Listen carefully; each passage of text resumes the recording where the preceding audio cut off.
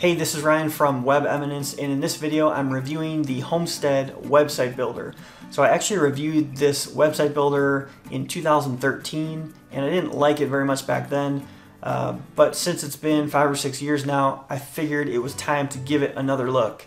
So this website builder, Homestead, was purchased by Intuit, people who make QuickBooks and TurboTax, several years ago, and then they sold it to a conglomerate called Endurance International Group, and that's a group that owns tons of big hosting companies like HostGator, for example. So this Homestead website builder did get updated in the last 5 or 6 years, and it looks a little familiar. Stay tuned and I'll show you what I mean.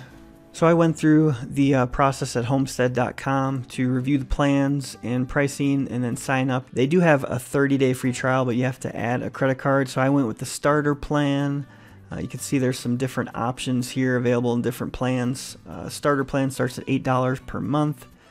And then when you upgrade, you get some different things like the online store is available at a higher plan. You get domains and email on the higher plan. And then maybe some other marketing tools on this highest plan, which is $63 per month. So then when you log into Homestead, you see a dashboard like this, which I believe is mostly the same as it was 5 or 6 years ago, which is not a great sign because they haven't updated it. But then you can edit your site here. So I'm going to just go ahead and click Edit Site. And I started this process and they allowed me to choose a design theme. So I went through and chose the design theme, and I chose this one. And pretty quick I realized this was very similar to website builder I reviewed recently, and it was actually the HostGator website builder.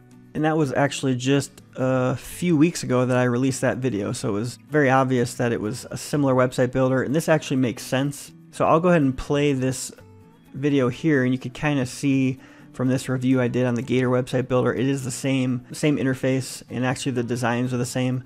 And this actually makes sense because Endurance International, who purchased Homestead, actually owns HostGator as well, so they probably purchased Homestead to get this website builder technology, and they're probably using it with a lot of their different hosting companies. So there's no good reason for me to actually go through the Homestead website builder and review it, because it looks to be basically identical to this Gator website builder from HostGator that I already reviewed. So I'll go ahead and link to that video and you can check it out. But just to save you some time, the website builder itself was pretty functional, and it was actually easy to learn, which is a good sign. But the designs were a little bit dated. As you can see from this design on the left, it looks like maybe 10 years old.